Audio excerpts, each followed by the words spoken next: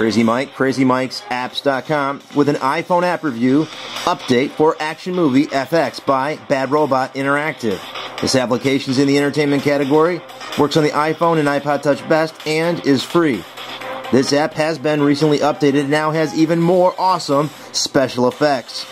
There is still a free version of this app. It is still free, and you get two special effects. You get the missile attack and car smash. However, if you want to pay out a little bit of money and get some cool effects like 99 cents to get two additional effects each, so you'll get demolition and chopper down, for instance, tornado and airstrike, or what have you. You can see what you can get in the new FX shop.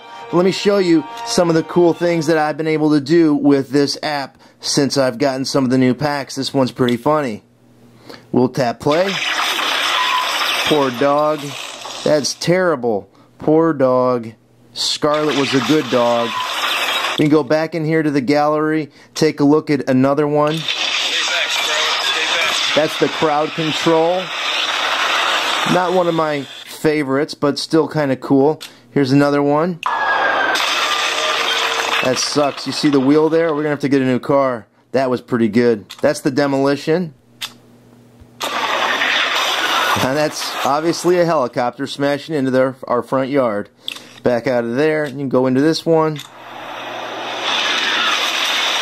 That's the tornado. Looks pretty cool. And again, you can make these clips as long as you want. And you can also edit where you want the special effects to come in. There's a jet smashing into the house. That's not cool either. And then lastly, I forget what this one is.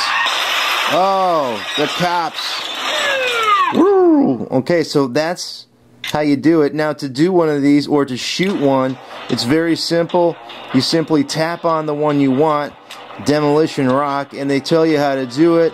You hit start, hold your camera steady, film flat surface for FX to land, and you have this little target, and you hold that target on whatever it is you want to have smashed. In this case, you have 5 seconds that you have to shoot it, and then once you're done, you can actually go in here.